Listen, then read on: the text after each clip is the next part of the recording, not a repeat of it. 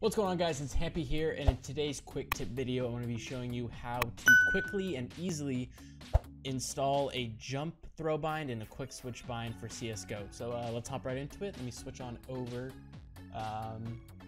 screens and let's get it going. So what you're going to want to do first is open up a new text notepad.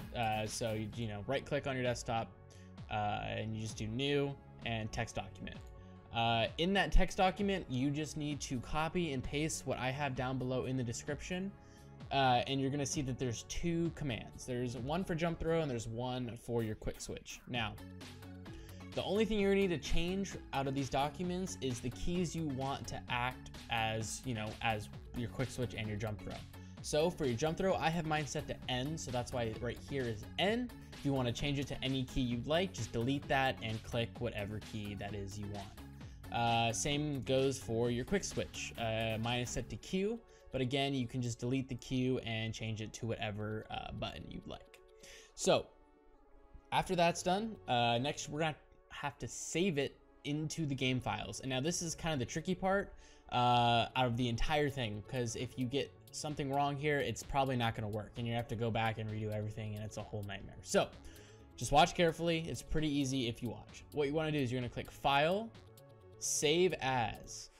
Now let me just go back to the very beginning so I can show you where exactly the file is going to go.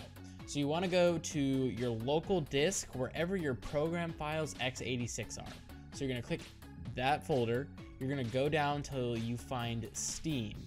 There it is, Steam. Double click it, and then you're going to go down till you find Steam Apps, and right here, Steam Apps. Double click it. You're going to go into Common. You're going to go into Counter-Strike Global Offensive. Click CSGO. You're going to click CFG. Now, before you touch anything, watch carefully. What you're going to want to do is change the save as type file from text document to all files. Then go up to file name. Mine's already pre-saved, but I'm just going to show you. Save it as autoexec.cfg. You have to physically type in .cfg, otherwise it's not going to work. So you're going to save it there. I'm not going to save it because I already have it saved, but click save and you should be good to go. And as soon as that's done, go ahead and launch up Counter-Strike, and I will show you in the game what to do next. Okay, so I definitely recommend hopping into an offline map, just because if it doesn't work, it's just easier to do it that way. So once you get into a game, it's pretty easy. All you're gonna do is you go to your console. I can just type clear. So you're gonna type in exec, auto exec, and then click enter, and that's it. So basically what you're telling your console to do is run that auto exec file that you just created. And after you do this, you click enter, you should be able to have your quick switch, which for me is Q. So there's a quick switch, and then your jump throw bind, which I don't have a smoke right now, but as you can see, I'm clicking N and I'm jumping because that's that jump throw bind. So yeah, pretty simple and pretty straightforward. I know there's a lot of other ways I think you can do it in console, but sometimes when you just do it in console, the console commands, it doesn't always save. This way of doing it with creating a CFG file, it will work every time you boot up the game and you don't have to do anything. Once you do auto exec once, that tells the game every time you open the game, run this file, so you're good to go.